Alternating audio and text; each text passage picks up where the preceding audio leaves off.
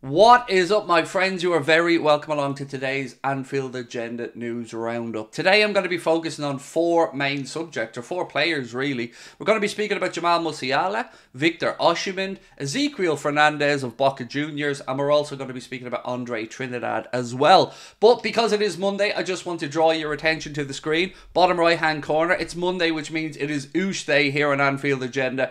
Our friends at Oosh have got an amazing giveaway for you this week, but before I let you know about it, I just want to show you a couple of recent winners. We gave these gentlemen 2 tickets to the Merseyside Derby. They were at our live show in Dublin. We did a draw on the night. We did a quiz on the night actually, and they won. And as you can see, they attended with Cop tickets for the Merseyside Derby recently, where Liverpool beat Everton by 2-0. And it's always good to show you guys that there are real world winners of these draws. So Oosh this week have an unbelievable giveaway. Fancy going to see Liverpool and Manchester City on the 9th of March at Anfield? Well, our friends at Oosh can make that happen for you. Not only are they normal tickets, no. They're Carlsberg hospitality tickets. So you could win 2 tickets to see Liverpool Manchester City in the Carlsberg hospitality dugout. You would also get 1 night's accommodation, the IHG Hotel Liverpool City Centre, and €300 in Ryanair vouchers if you so want them. If you don't want them, you can have a €300 cash alternative. And to enter this fantastic competition, it is a mere €18, but for you guys, it isn't €18. You get 10% off with our Anfield Agenda Oosh discount AA10. You can scan the QR code in the bottom corner of the screen to get yourself directly over to Oosh. And remember, AA10 will get you 10% off not just this draw, but any draw that takes your fancy on the Oosh website. So thank you to our friends at Oosh, the home of giveaways. Look, loads to get through tonight, my friends.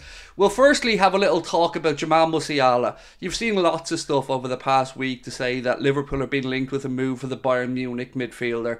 I've said to you guys many times, I don't think it's realistic at all. And Florian Plettenberg today has come out and said that basically there's only 2 clubs who are realistic destinations for Jamal Musiala if indeed he does leave Bayern Munich. Club number 1, Real Madrid.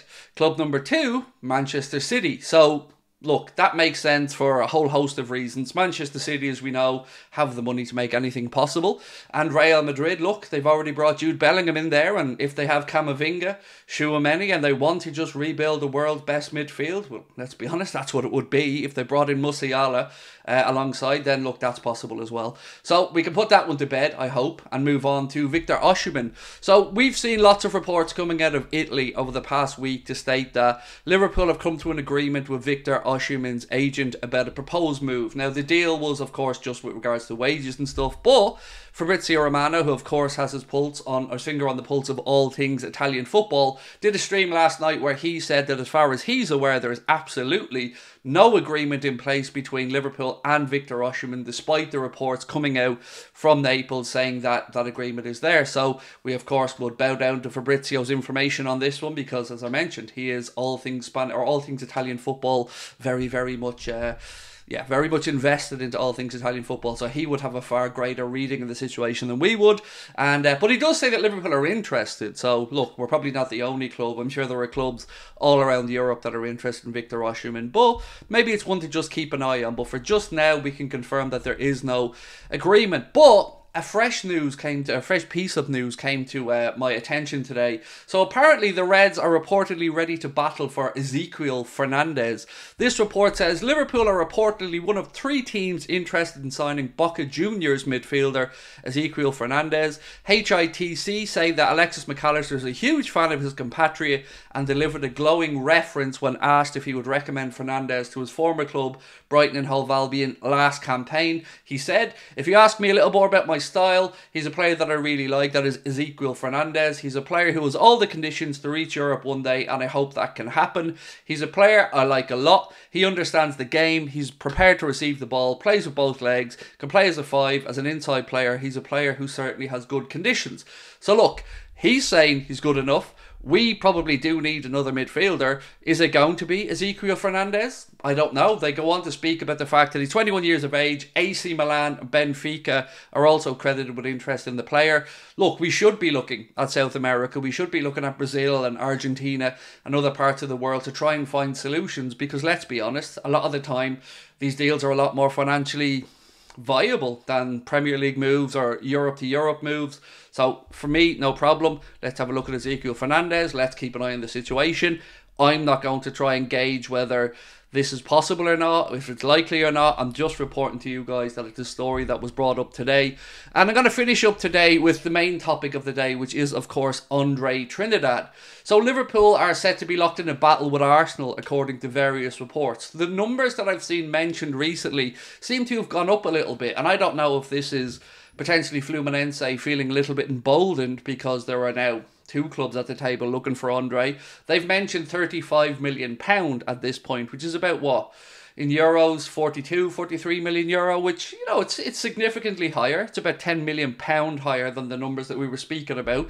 And again, I don't know if this is going to be a realistic number that the clubs will be forced to pay, or if it's just media hype trying to get a bit of a battle going, trying to get a bidding process. Now, let's look at this objectively. If you're him, you're going to look at the situation and think, right, Liverpool, Arsenal, two Premier League clubs that are most likely going to be fighting for the title this season along with Manchester City. Which one would he prefer the idea of going to? I think we have the edge, and this is why I think we have the edge. Remember, and I've mentioned this previously, Chelsea and Caicedo, they've spoken a lot about the fact that, or Caicedo's representatives, the fact that they worked long and hard to get Caicedo in, and they never dropped their interest in him, and they made it be known that they were going to be there until the very end, and they got their man. We've done something similar here with Andre. We were respectful of Fluminense's wishes not to go in and, you know, try and prize him away during the summer window. They had plans to try to win the Copa Libertadores, and fair play to them. They've made the final where they'll take on Boca Juniors. So we've done our part in that regard. We didn't push it, we didn't disturb them, and I think that gives us an advantage both for negotiations and, of course, for charming of the player. Look, Arsenal are a good package, and if they move on Thomas Partey, you can see how there would be a space in their squad. But I just think if you're him and you look at it right now, which of the two teams really needs him? If you're him, where are you going to go in and establish yourself quicker? I would suggest that the answer is absolutely Liverpool, because we are still crying out for a defensive midfielder or a number 6. Endo is still up in the air whether that works. Bajcetic still hasn't returned from his calf problem. So I favour us in this race. And I'm not going to disparage Arsenal or talk down about them, but I think the hard work that we've put in previously will see us win this race, if indeed it becomes a race. I mean, the January window is going to be very interesting for a whole number of reasons. Will we bring in a centre-back? Will we bring in a full-back? Or are we going to just maybe do nothing and wait for the summer? I have a feeling we'll go in for Andre. I do. I think we'll get this one done. I mentioned to you guys previously about Fluminense fan accounts from Brazil saying they believe it's probably 80% likely that he joins Liverpool. So, with that in mind, that brings me to the end of tonight's news video. As always, we'd love to know your thoughts in the comment section. Do drop a like on the video, and if you haven't hit that subscribe button, you know what we'd love you to do. Don't forget to check out our giveaway this week with Oosh, or their giveaway I should say. Get yourself over to oosh.com by scanning the QR code in the bottom corner, and remember, AA10 is your discount code for 10% off. Much love, my friends. I'll catch up with you soon. Bye bye.